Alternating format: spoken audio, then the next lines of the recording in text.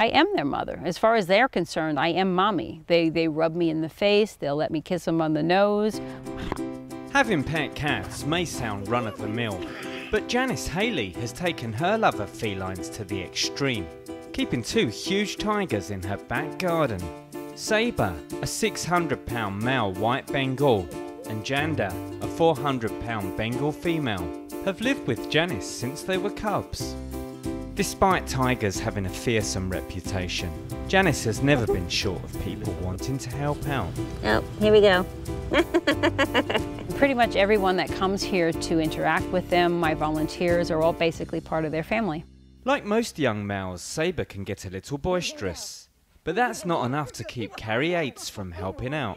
I don't get scared when the tigers are dragging me around the cage. They're doing it in play, and it's a relationship that we have, especially Sabre. I've been there with him since he was 2 weeks old and have gone through all the raising and the training and just kind of growing up with him.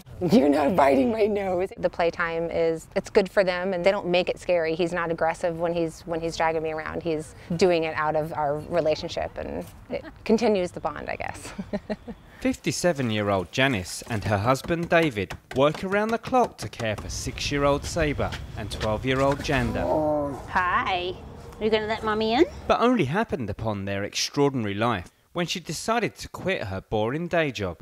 This adventure began back in 1995 when I was working behind the desk doing tedious work, and I really wanted to get back outside, and my husband came up with this idea of working with these wild exotic animals.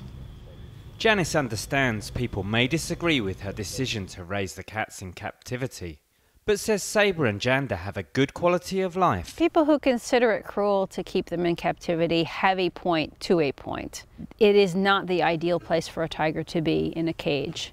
But at this point in the wild, there isn't a lot of hope for them out there anymore. And if there aren't some of them still left in cages, there aren't going to be any left at all in a couple of years from now. We hand feed them 3 times a day, every single day, and they are provided for and loved here.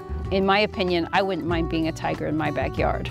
After spending more than 12 hours caring for Janda and Sabre, Janice can finally try to get some rest herself before it all starts again tomorrow.